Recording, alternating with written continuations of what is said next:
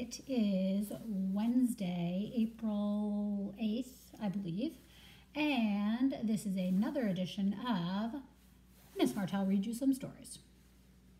I have my lovely plant here that I forgot about and it almost died, so it's getting some indirect sunlight at the moment. So, longest thing I've kept alive besides myself and Gizmo. So, we are starting the Bruce series. I love it. I love this grumpy little bear, and I love these silly ducklings and these little mice. So I hope you enjoy it. I'm going to point out some of the vocab words as I go through, and I love, love, love the illustrations in this story. I forgot one of them at school, so we will not get to hear Santa Bruce, but it's kind of past that time anyway. So, we have Mother Bruce.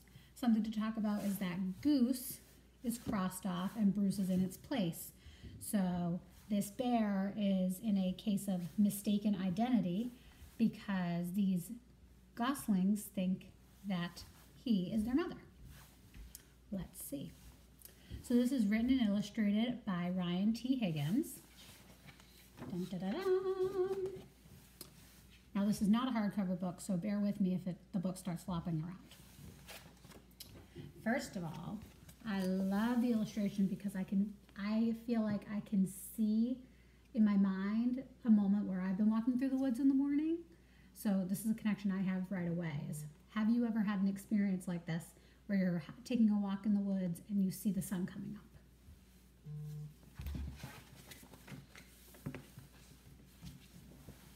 Mother Bruce by Ryan T. Higgins. Bruce was a bear who lived all by himself. He was a grump.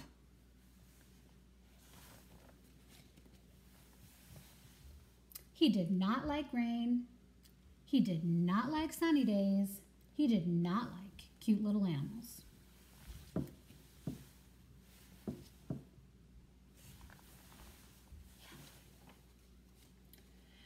Bruce only liked one thing.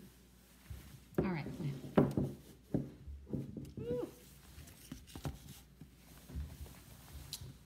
Eggs. He collected them from all over the forest. Good morning, Mrs. Sparrow. You can see he's going in there. Bruce didn't eat eggs raw like other bears. Instead, he cooked them into fancy recipes he found on the internet. One day, Bruce came across a recipe for hard-boiled goose eggs drizzled with a honey salmon sauce, so he went out to get the ingredients. Now, I like to talk about this illustration because what's going on here? What's something we know that this is a fictional story, this is make-believe. So I notice a grocery cart. So his grocery store is the forest. Would you actually see a bear walking through the forest with a grocery cart? No. First, he caught fresh salmon. Then he collected honey from a local beehive. He liked to support local businesses, you see. Now, what is shopping local or supporting local? That's something that we hear a lot about, especially now with so many small businesses being closed. So maybe that's a conversation you can have with your family. What is a local business? And what are some of your favorites that you like in your area? Last, he went to Mrs. Goose's nest to pay her a visit. Are these eggs free-range organic? At home, Bruce prepared the eggs for hard boiling. But the fire in his stove fizzled, so he went out to get more wood. When Bruce came back, he was met with an unwelcomed surprise. Mama, Mama, Mama! Bruce became the victim of a mistaken identity. wanted hard-boiled eggs, not goslings. He supposed he could settle for buttered goslings on toast, but for some reason, he lost his appetite. Bruce scooped up the little geese and stomped back to their nest. I will have to ask Mrs. Goose about her return policy. Only to find Mrs. Goose had flown south early. Be back in April, Mother Goose. So what is it called when a bird flies south for the winter? What is that word? Bears hibernate, but birds, or a lot of birds, do something called, they migrate. So she migrated south early.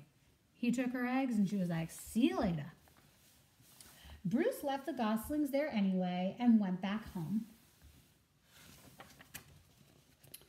Mama? Mama? But he was followed.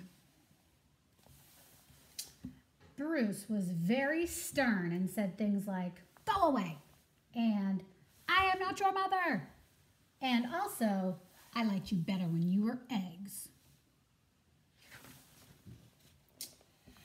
Bruce could take it no longer and became extra grumpy with them. Roar! But they don't understand why he's mad. It didn't work. Goslings always follow their mother, even if she is a he and he is a bear. Mama! Mama?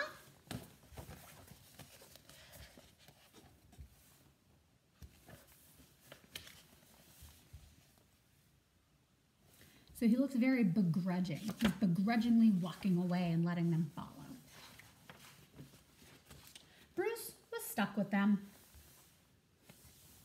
He tried to make the best of it. So he's teaching them how to swim. Cute. It was hard work. Yeah. Ew, yuck.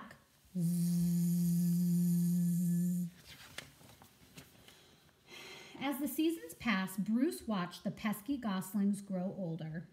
Annoying baby geese, stubborn teenage geese, boring adult geese. Then one fall afternoon, he saw some goose families flying south. Finally, he'd be rid of those geese and he could take a long winter's nap. Bruce explained migration.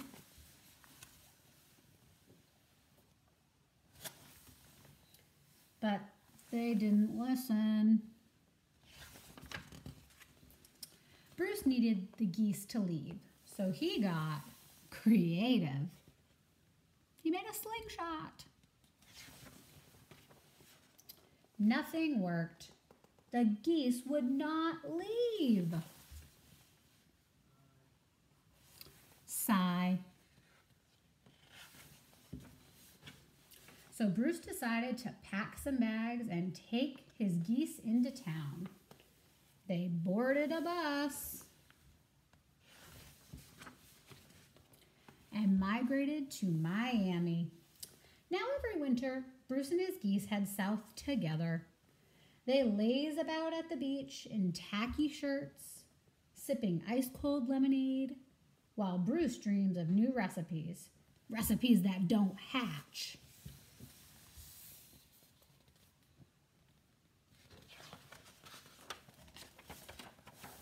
Mama?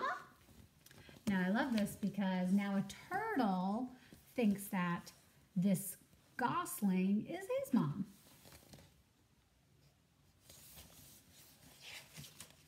Dun, dun, dun. Wouldn't we love to be at a beach right now? Ah. I hope you enjoyed this story.